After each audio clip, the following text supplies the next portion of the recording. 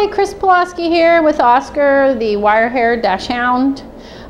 We are going to start on the head doing hand stripping techniques. So let's tighten up. Okay, you're going to have to get down, Oscar. Yes, you are. All right, we're going to do the ear. And usually what I use, and the only thing that you have really access to right now in the salon is, ear powder. Makes a great extra gripping power there. The other thing is I like to use latex glove, but on these guys' ears, they are stripped. You don't want to see the skin if you can help it, but you want to take what you see, that top layer out right here.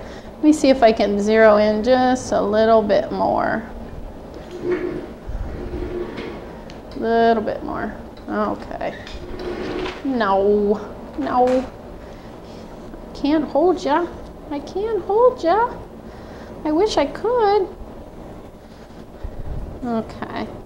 But you're just going to want to grab onto each of those hairs. Sometimes I'll put a little dab of ear powder on my table so that I can just use it like rosin to dip my fingers in to help me, because when you start hand stripping, the oils in the coat kind of come out, and sometimes the hair gets really slick, even with the latex glove on.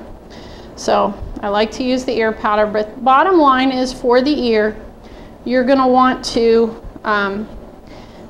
defuzz any of this light colored fringe. Okay, you try and pull as much of it out with your fingers as you possibly can. Okay, including around the edges, because anything that you cut will come in lighter. You cut the life cycle off, thus more undercoat fills in, thus you lose your color. So the more stripping that you can do, the better off you will be. Okay, all the way around the ears. Sometimes I barely touch them. Like with him, I barely touch his ears with the scissors. There's really nothing there. I'm just kind of going through the motions.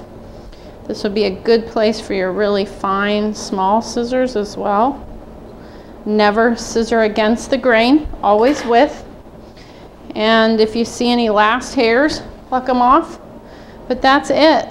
That is the nice, clean, wire-haired dachshund ear.